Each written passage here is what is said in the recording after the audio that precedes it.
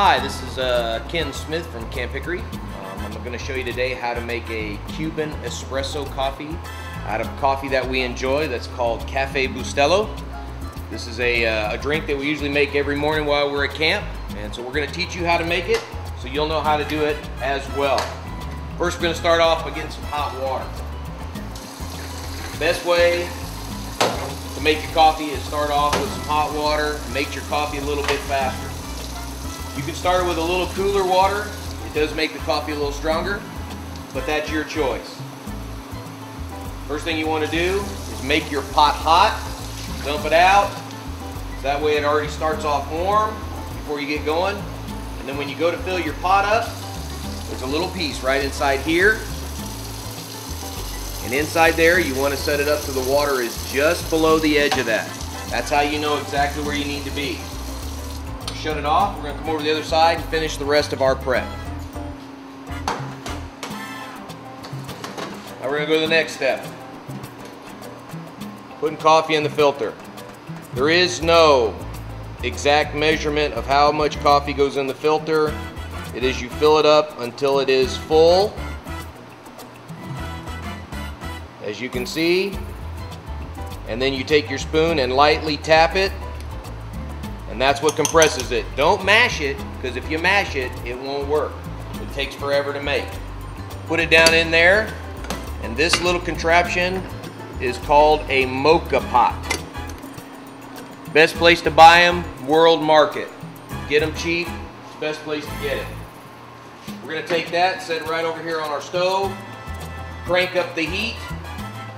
As soon as you get that going, you're going to open it up because you've got to see what's coming out of this pot. If you're not watching it, you're going to miss the whole operation of what needs to be done. So make sure your pot is open, ready to go. Now, while we are waiting for the coffee to start to make, we're going to get the rest of our condiment stuff of what we need.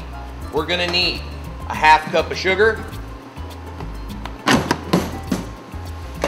The reason I need a half cup of sugar, these are quarter cup scoops, is each mocha pot is different on what you need. I'm going to give you a ratio of what it is you need. Okay? On a 3-cup mocha pot, you're going to need a 1/3 cup of sugar. On a 6-cup mocha pot, you're going to need a 1/4 cup of sugar. And then on a 9-cup, which is what this one is, you're going to need a 1/2 cup of sugar. Okay? So what you got to remember, it's a 1/4 cup for 3, a 1/3 cup for 6, or a 1/2 cup for 9. And they do make them in 12. When you get to 12, that's a lot of sugar. Once you have your sugar ready, have it here waiting for the coffee to go. Get yourself a pot. It can be any kind of pot. It can be a pot like this if this is what you have at home. This is my preference. What you're going to want is about 4 cups of milk. I'm not going to measure out 4 cups because I've made this enough times, but that's what I know is in there.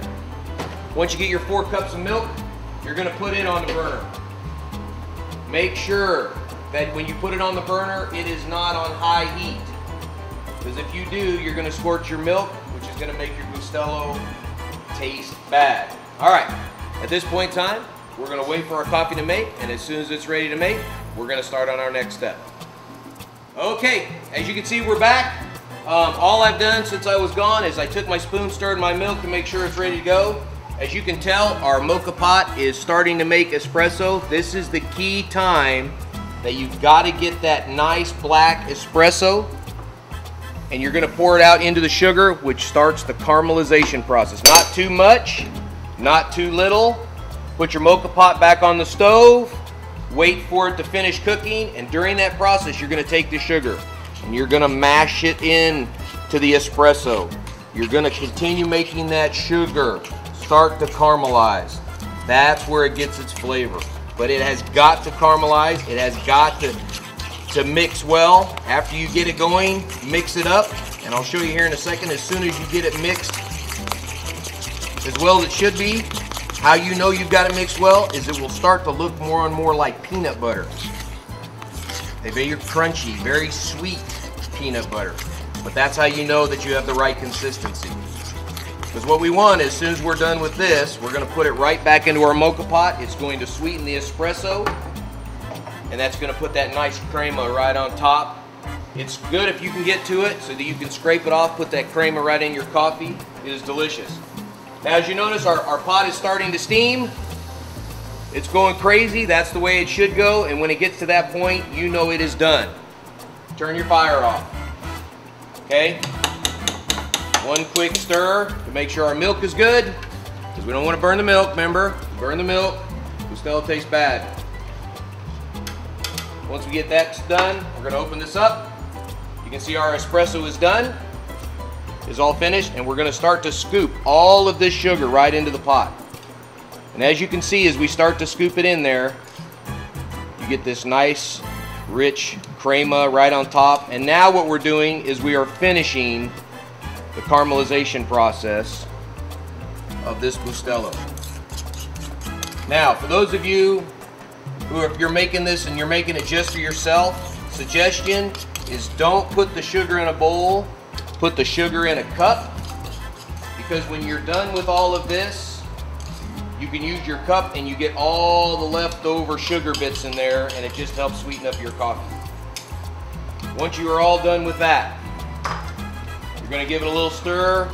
That's what's going to get the rest of the sugar all dissolved, and you are all done making Bustelo. The only thing you have left to do is make sure your milk is nice and warm, which we can see it's steaming. It is ready to go. Now, the best way to enjoy Bustelo is to pour yourself as strong a Bustelo as you would like, then add some milk, and that will tone it down. As many people as we serve anymore, we just go ahead and make a mix. So that way we're gonna go ahead and pour the Bustelo and the crema right into the pot and get all of that sugar and everything mixed in there. Matter of fact, there's a little sugar, so I'm gonna make sure we get it, and it's ready to go. Now, I don't know about you at home, but it seems like every time that I make it, people just seem to show up at my house or wherever I'm at, and lo and behold, look, I already have a line of people waiting as we are here. I can't figure out though, Ken, they gave me this little cup and they all got big cups. Well, that's because you got here late, but they put you to the front of the line. So as you can see, Bustelo is made to share with your friends, not to drink by yourself. Okay? If you have any questions, figure it out. You guys enjoy. I'll be back. I'm glad you will be back. A little Bustelo can go a long way. It's got your mugs. Okay. Come the rest of the... You guys apparently didn't bring your own cups, did you? You got stuck with whatever. We portioned them out. See that? Be careful on grabbing the side. Now you can see the people who bring their own mugs. They're the ones who get the big cups of Bustelo. For those of you at home, this is my lovely wife. She's the one who lets me make the Bustelo. I want you to see that many people, that's all that's left. But we're not making another pot today. You guys enjoy? Thank you.